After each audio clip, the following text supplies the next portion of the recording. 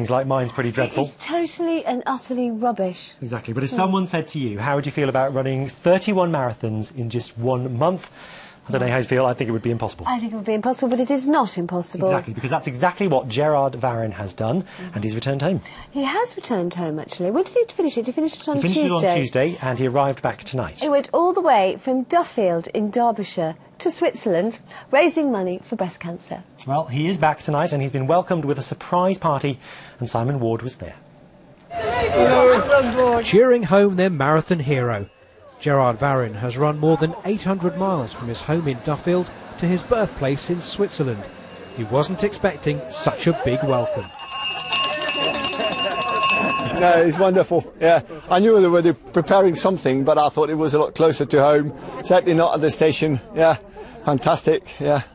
And so 31 marathons in 31 days, the equivalent of. How are you feeling?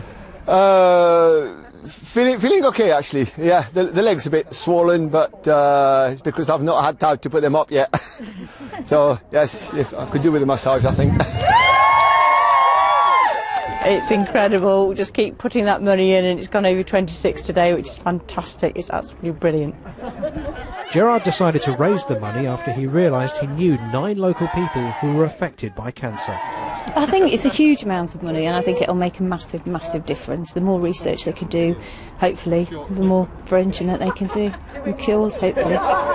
And Gerard's last journey of the day was another surprise. Thank you, everybody, for coming! A ride home in a 1930s Austin. Simon Ward, East Midlands Today at Duffield in Derbyshire.